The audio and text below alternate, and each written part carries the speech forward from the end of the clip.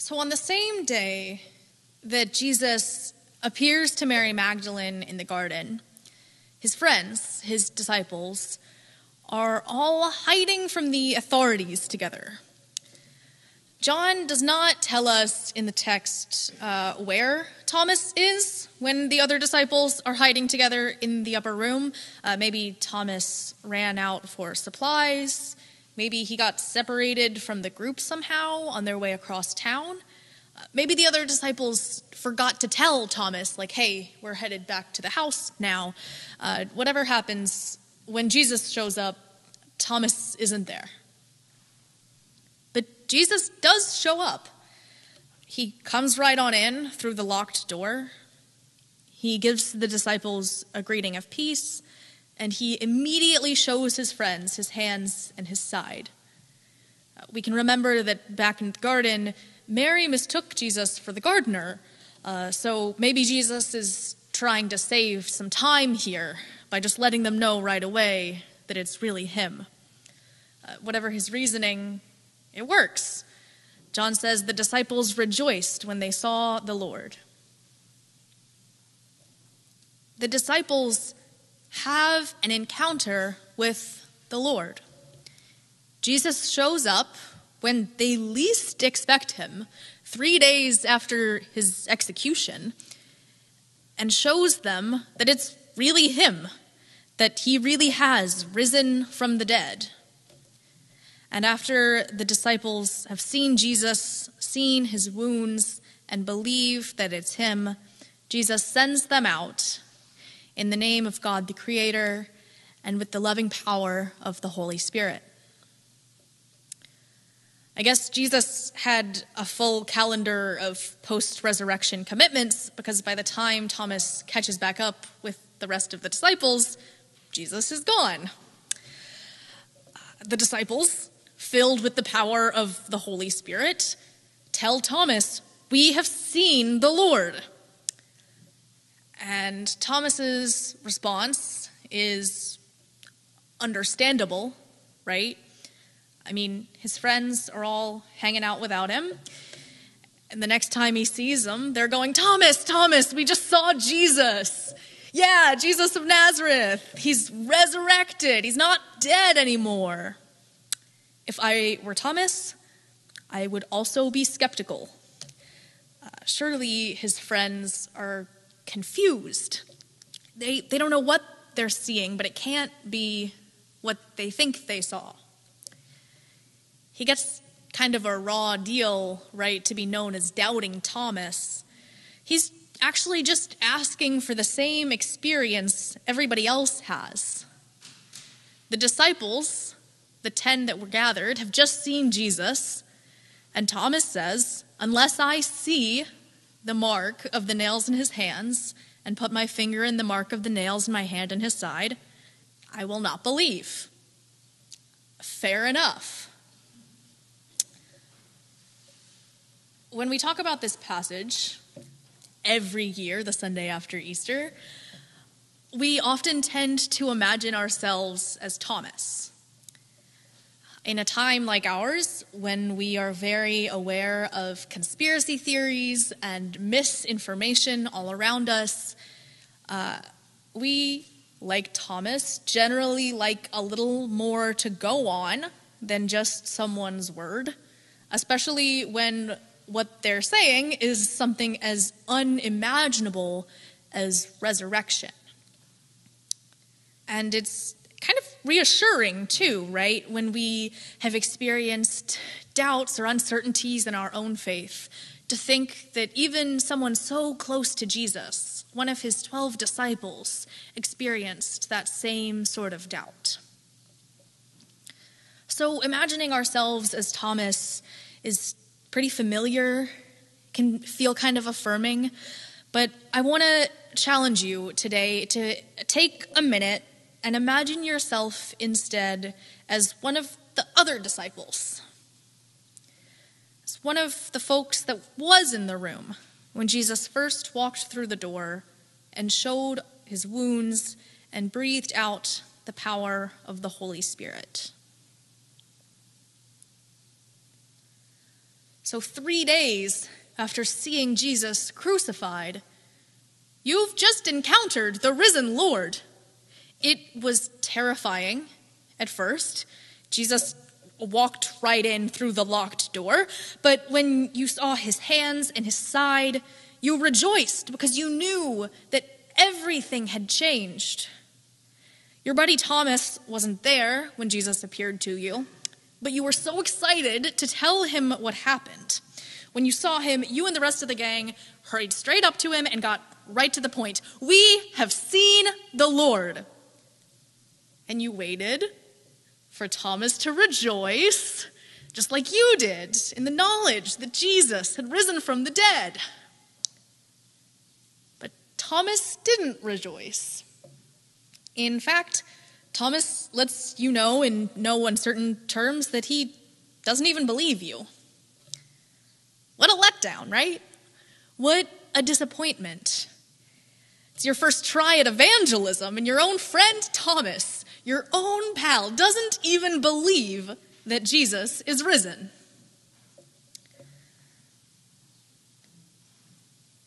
Talking about evangelism, for a lot of us, can be a little scary. It can kind of seem like a tough word. We might worry about being pushy or closed-minded. Maybe we worry about not knowing what to do or what to say. But I think that if we can see ourselves as the other disciples here, the 10 that first see Jesus, there might be some good news about evangelism here in the story of Thomas. We can imagine ourselves as these other disciples because we have experienced the resurrection of Christ. If you're like me, you probably have not physically seen the wound in Jesus' side or in his hands. You may not have experienced Jesus walking through the locked door to where you're hiding from the authorities. But we have experienced the resurrection.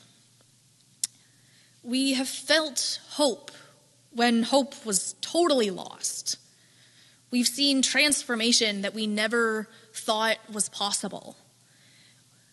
We've experienced boundary-breaking communities that overcome divisions of age and race and gender and ability, and we have rejoiced because we have seen the Lord. And maybe we're also familiar with the disappointment the disciples must have felt, waiting for Thomas to rejoice with them, only to find out he doesn't believe. The disappointment of knowing that Christ is risen and everything has changed, but seeing a world that is still letting death have the final say. But I think there's some good news about evangelism in the story of Thomas.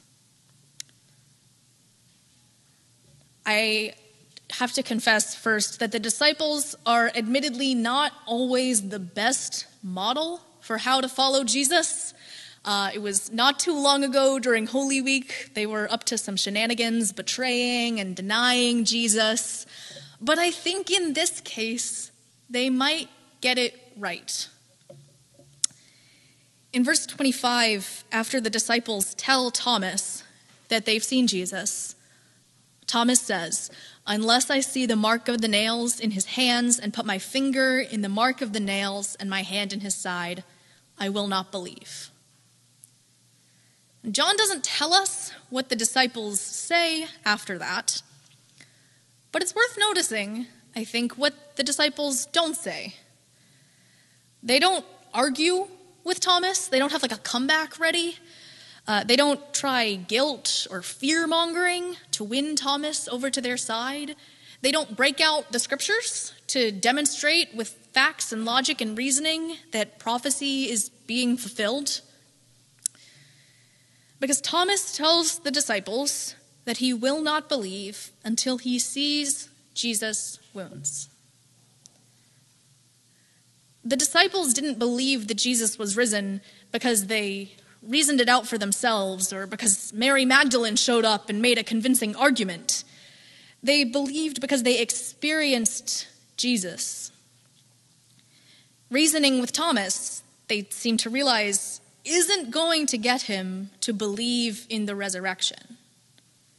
An experience of Jesus will. So they don't argue with Thomas. What do they do? Based on what John tells us, it seems that the disciples just keep hanging out with their buddy Thomas. They live their lives that have certainly been changed by the resurrection of Christ. They stay in community with Thomas, even though Thomas has not experienced the risen Lord and does not yet believe. And we know that Thomas is there in the midst of their lives because the next time Jesus shows up, there's Thomas. In verse 26, a week has passed, and finally Thomas gets the experience he's been holding out for. The experience all the other disciples have already had, the thing that led them to believe, an encounter with resurrection. Jesus shows up for Thomas, and he shows him his wounds in his hands and his side, and Thomas believes. Thomas says, "My Lord and my God," because Thomas has seen Jesus and experienced the power of the resurrection of Christ. Even though it can be kind of hard for us to wrap our heads around sometimes, we are a people that is called to evangelize. Jesus tells us to go make disciples. The mission statement of the United Methodist Church is to make disciples of Jesus Christ, for the transformation of the world. And in the midst of hatred and war and poverty and injustice, it becomes clear that the world around us is in need of an encounter with the resurrected Lord. The world is in need of an experience of love and peace and flourishing and justice. So how do we do that? How are we as the church supposed to witness to the power of the resurrection in a world that pretty understandably needs to see to believe? How are we supposed to say, "We have seen the Lord," without sounding hollow or foolish? Following in the footsteps of the disciples in the upper room, we do it through loving community and by making room for Jesus to show up. When the disciples see Thomas, the first thing they do is say, "We have seen the Lord." They declared that Christ was risen. I think we've done that one. I think we can check it off. We have built churches, we put bumper stickers on our cars and wear t-shirts that tell everyone that we're a Christian. I think in the United States we have accomplished saying we have seen the Lord. But the challenge now, the same challenge the disciples had when Thomas did not believe, was that that's not enough. We've communicated our belief in God, but we can't convince anyone that Christ is risen and death is defeated unless they encounter Jesus. For the disciples, letting Thomas encounter Jesus was pretty simple. They just had to wait around for Jesus to show back up. We could try that. I think we'd be waiting a while. So in 2024, we got some new challenges. It's a little less likely that Jesus will come on in through the locked doors and show us his wounds. But there's still good news. The good news is that, like the disciples, we have been sent out by Christ and given the gift of the Holy Spirit.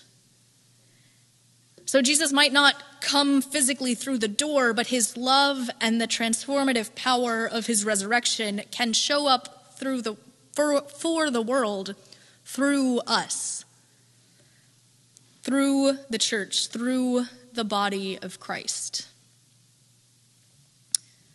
The good news is that we don't have to make all of the best complex arguments or host the most interesting events or develop the best marketing strategy for Jesus. We just need to be in loving community with each other and with the folks around us, and to make space for Jesus to show up by living our lives, our individual lives and our collective lives as a community, in a way that testifies to the life and death and resurrection of Jesus, so that the world can encounter him through us. When the church, the body of Christ, is transformed and lives like Jesus is alive, that's how we evangelize. That's how we witness to the power of God. That's how the world can experience the power of resurrection and say of the God of love and peace and justice, my Lord and my God. Amen.